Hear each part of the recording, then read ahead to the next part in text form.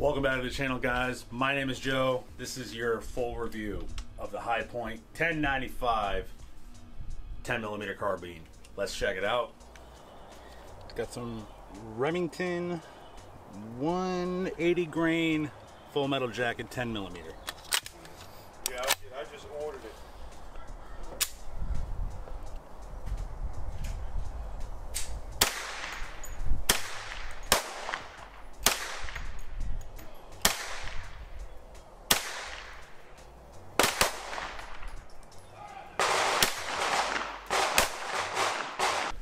So for YouTube's purposes, just want to let you guys know that are reviewing this video, this was conducted on a safe range. We had our eyes, ears, everything was pointed in a safe direction. All safety protocols were followed. So let's get into the video. So welcome back, everybody. Thank you for joining. I am super impressed with the 1095 carbine. Now you guys saw the first shots video last week, but this is the full review. So let's not waste any time and let's get into some specs of the 1095 carbine.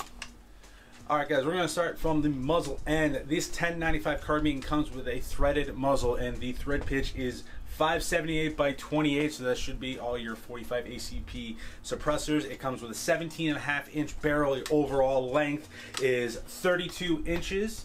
I'm looking at it because I have a spec sheet over here to make sure I'm getting you the right information. The overall weight, unloaded, is 7 pounds. Fully adjustable rear sights. You got a front, their peep sights pretty much. You get skeletonized stock, you get a flat back receiver, left hand charging handle. You do get the free, I always give you a free trigger lock with the gun. It is, let's see, making sure I got all that. You got the recoilless buffer system in the back that holds that 10mm carbine. You get a padded recoil comb pad right here on the stock. Like I said, it is in 10mm. Last round bolt hoe to open. You got a pistol grip, your standard magazine release, thumb safety, and it does work. Yeah, they come with 10-round magazines, so they're able to be shipped in all 50 states. They do actually accept the same as the JXP 10mm pistol. But those are the specs. Let's get into some footage.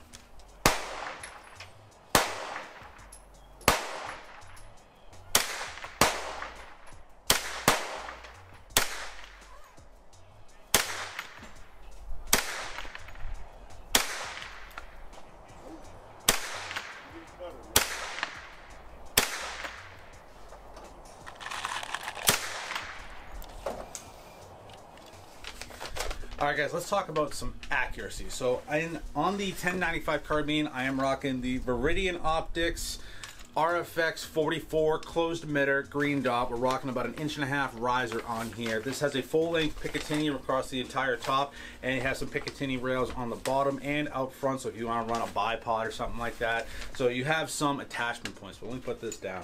We're gonna go target-wise. I was about 10-15 yards, just kind of open sight. A lot of this was offhand shooting. So when I was sighting it in, got everything all squared away. Again, most of this was offhand. Pretty nice grouping, center mass. This was with the Remington UMC 180 grain. Then I started going to the Blazer Brass 10mm 180 grain. I will say I started getting a lot more better groupings. I had to adjust the red dot just a little bit, but this is pretty much what we're looking at here. Good accuracy, good groups, as long as I can shoot it. So yeah, right now we got, doing this is probably just a whole box, 50 rounds, but really good accuracy for, again, just shooting offhand. These guns are only meant for, you know, if you're getting a 10mm, you could probably get 50 yards out of it. So for something like this and me just shooting offhand, I am very happy with the accuracy of the 10mm. Now, if I were to get hard cast bullets or like some buffalo bore, I'd probably get better accuracy and more velocity with that being a 17.5-inch barrel. So maybe down the road, I will try and pick some up. I'm looking to go pig hunting with the 1095 carbine, but accuracy-wise, it's a very acceptable for my usage at the range when I'm just trying to, you know, just shoot, have fun, have a little bit of a different caliber, and, you know, get my repetition in. And I think with the 10mm, that does it. As long as you can afford the ammo, that is probably, when I get down to pros and cons, that's going to be one of the cons. But accuracy wise, with just some Blazer and Remington UMC 180 grain ball, it's very, very good. I really, really like the accuracy for what it is, just using a red dot. So with this gun, I will say it is just so fun to shoot. Just general, we're just talking general shooting terms here. With it being 10mm, yes, it is a different caliber, but you have a lot of uses out of this. Now, with it having all the Picatinny rails all over for top, bottom, out front, you have a little bit of customization, whether it's, you know, grip attachments, bipods, lights, lasers, you name it. You can get that done with a 10mm carbine. And with it being threaded, I don't have a suppressor for this yet, but down the road I'm looking at it because I live in the great state of Florida where I can have a suppressor. So I can imagine this running very good with a suppressor with that, you know, harder and hotter, you know, 10mm loads. But general shooting with this recoil pad, granted with a carbine and the weight of this and it being 10mm, I will say it's not that like noticeable. It's like shooting a 9mm carbine, to be quite honest. I didn't find it being a heavy hitting pistol caliber carbine because everyone gets that notion of, oh, it's 10mm, it's gonna kick like hell. This doesn't. This thing purrs like a kitten. In the next footage here, you're gonna see my buddy Got Gamage. I went to the range with him over at Guncraft in Ruskin, Florida. We were doing some shooting today when we did the full review. He got a chance to shoot that, so why don't you check out what Gamage has to say about it, and then we're gonna get the pros and cons. Guys, we got Gamage here. Go check out his channel. He's gonna be shooting with a 10mm high point. There's the mag, my friend. I'm excited about this. I've heard the entire time and run it. I want to see what this feels like. All right, I'm gonna get out your way because he's got to be a lefty. Oh, that surprised me there.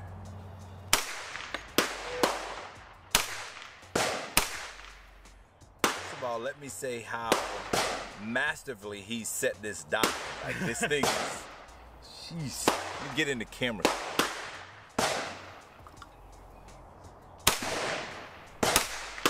I thought you were.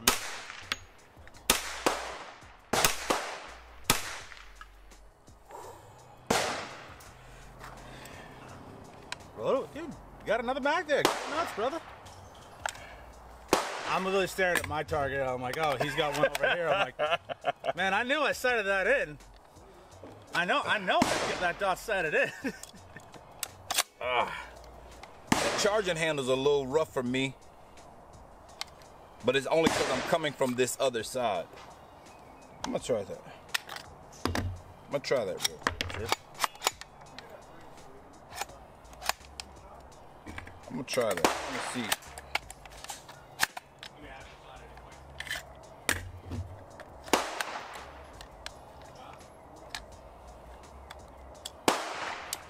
There we go. All right.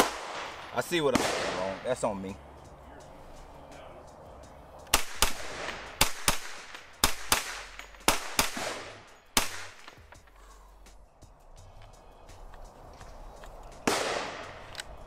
I'm gonna tell you something else I like about this, and I don't even know what this feature would be called, but the fact that this stock almost reciprocates back and forth, like it denses in on the shoulder, so as the recoil is coming, like it actually, instead of it being something that's jamming into you, it's almost riding. I like it. I like it. 10mm, huh? We're gonna have to get you into one of these. High point, huh? High points for only the best people. High point, huh? 10mm, huh? Let's dump this last mag. He does it so easy.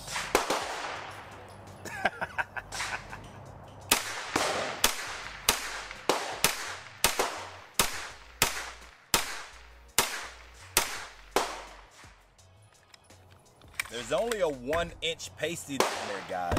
He's blowing it out. Blowing it out. I mean, he's boosting my ego up. Guys, I'll tell you right now, this 10mm high point, definitely a big buy. You gotta get one for the price. The features you get with it, the RFX 44 is fantastic. We're gonna get the shooting footage on this is actually gonna be in the full review of the RFX 44 optics. So make sure you check that out. Go follow Gut Gamage on YouTube, Instagram, TikTok, wherever you scroll at Got Gamage. Go check him out. Check out Squad Drills. Guys, I can't stress this enough. Please do me a favor and check out Got Gamage. He is a extremely just all around good human being.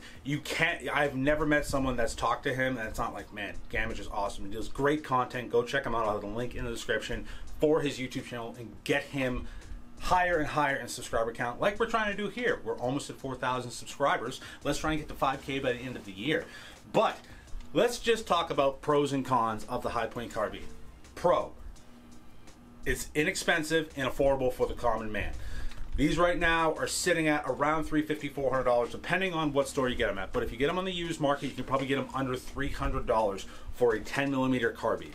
That is extremely affordable, and it gets people into something that, again, they could use this for home defense, they can use this for hunting, they can use this for anything. I'm probably going to use this as a little, truck or car gun because it's small enough where I can hide this in my back seat. And another pro is the magazines. When these first came out, magazines were kind of tough to get, but if you check out places like Gun Mag Warehouse, Brownells, or High Point itself, the 10mm carbine mags are the same as the pistol mags. So they're running at about 30 bucks. Sometimes you probably get them on sale under $30, which again, it's affordable for people that they want to have multiple magazines. Right now I have 4. This only comes with 1 magazine. With them sending this to me, they did send me a couple extra mags, which I really thank High Point for sending those out. But magazines are plentiful and inexpensive. The guns itself are attainable for people that are on a budget. Say if you're like a college-bound person and you're of age and your state laws, you're following all your local laws, you can have a carbine for self-defense. Live on your own or something like that. This would be perfect for that. You can also get, so with it being a Picatinny rail, you can pretty much get any red dot, or even if you want to take off the rear sight, you could get an LPVO on it. I wouldn't recommend it because that would probably give you a little bit more weight. And again, your max range between 1 and 100 yards, depending on the loading you're doing. Ergonomics, it's not really a con, but it's just how these guns are made. Would I like it to have the ability to put like AR-15 pistol grips? Yes. But when you look at the price point and the intended purpose for this, that's, ergonomics isn't something you're looking for. Some people do complain about the ergonomics of this. I'm not complaining about that. One thing I will know as a con is sometimes, this is just and I've had these carbines in the past. I had a 45 carbine way back in the day. The video's still on the channel. I love the 45 carbine. The thumb safety, I have noticed, granted this could be only 200 rounds in, and it's really hard to do a full review because, one, people have had these forever, but if you can't figure out if your gun is worth it within 200 rounds, we got a lot of other things to look at. But I will say one con is the thumb safety. I personally don't use thumb safeties. I don't use safeties because unless I'm doing an AR-15, I'm in a training class, obviously, yeah, you have to actuate the safety. The safety can be kind of hard to work. That is one con. Maybe down the road, once we get some Aegis lube in there, some Joe Juice, that'll loosen it up. Okay. Second con, it's something you have to expect with how this is manufactured. The trigger is a little bit spongy. It's not as bad as my 45 carbine, I will say that. They must be doing something more with springs. I don't know if they added new springs to the manufacturing side of it, but the trigger it's not a Geisley. But again, I can't stress this enough. You're looking at a gun that is MSRP'd for about $350, $375 in that ballpark. So you're not getting a Geisley trigger, but it's usable. It's not a terrible trigger. It's a little bit spongy for my taste. And the only other con I would say is that the ammo is expensive. I picked the 10 mil because I have intended purposes for this. I'd like to go pig hunting with this gun because 10 millimeter, it's a strong round. It can handle some very stout loads. So a couple other pros I want to say. Soft shooting. With this spring recoil pad in the back, it really aids in the minimal recoil that this gun has. So again, a child, a teenager, someone who has is a very, a scrawny built person, whether it's a man or woman, they can shoot this gun. It's not going to be uncomfortable and they're actually going to enjoy shooting it. Accuracy, is good. I really enjoy the accuracy of it. The price point is probably going to be my biggest pro because, hey, we're all living on a budget. We can't all afford to spend $5,000 on staccatos or Daniel Defenses or Q. We can get a 10mm carbine that fits so many purposes for under $400. That is what I like. And the fact that also High Point as a company, they're not just saying, hey, we want everybody in the world to have a gun. They're actually fighting for our Second Amendment rights, which is good. They're very pro 2A. They are unapologetic. And I will say, as a company, I love following High Point on Twitter. If you guys haven't followed High Point on Twitter, you're missing out. I will say the 3D print community, the 3D print gun community is... they are relentless. They want to release, they want them to start selling parts kits so they can 3D print frames and all that stuff. And they're adamant and they mess with the 3D print community. I find it hilarious. I wake up on a Sunday morning sometimes, I'll scroll Twitter, and guys, check me out on Twitter, _real_SG1. That's where you're gonna get all. I've been posting a ton of deals lately, some videos. We're starting to live stream the Shooting the Woods podcast to Twitter or X. But go check High Point out on X if you want some comedy. They're awesome. But all in all, this gun is a definite buy. If I were to spend my own money on it, I would do it 100%. They not only make the carbine in 10mm, they make it in 9, 30 Super Carry, 380 ACP, 40 Smith & Wesson, and 45 ACP. That is a wide variety of calibers. They were one of the first companies to actually come out with a 30 Super Carry carbine. Now, and if you are able to have a 10mm pistol, the JXP pistol, same max. So you're able to get a perfect pair, that idea of a perfect pair where your rifle and your handgun take the same magazine. That is also a good pro. So if you're on a budget, you can have a carbine and a pistol for home defense, concealed carry, whatever you want, and your guns are taking the same magazines. So you're gonna get the training and the more repetition. People, I would love to go to a class and someone have a JXP or a yeet cannon or something like that. I'd shoot this in USPSA if I decide to pick up a 9mm. I'd shoot this in a competition to see how it goes. They run. It takes a lot to kill these things. I think there's a video out there, I think, of Demolition Ranch shooting it with a 9mm, and it still ran. So these things are robust, they work. So if you're looking for a 10mm carbine, do not overlook the 1095 from High Point. Guys, thank you so much. I give this a big thumbs up. Thank you again for High Point for sending this out for the channel. I think we should get a pretty good Cerakote job on this. What do you guys think? We're gonna have to talk to Liberty Bell Firearms and see what they say, but I think this is gonna get some a little bit of flair, okay, a little bit of sprinkle on this thing. Comment down below what you guys think we should do. Also check out Liberty Bell Firearms and use code JOJUICE for 20% off your Cerakote and the laser stippling. Guys, thank you so much for watching. Till next time, stay safe, stay shooting. Peace.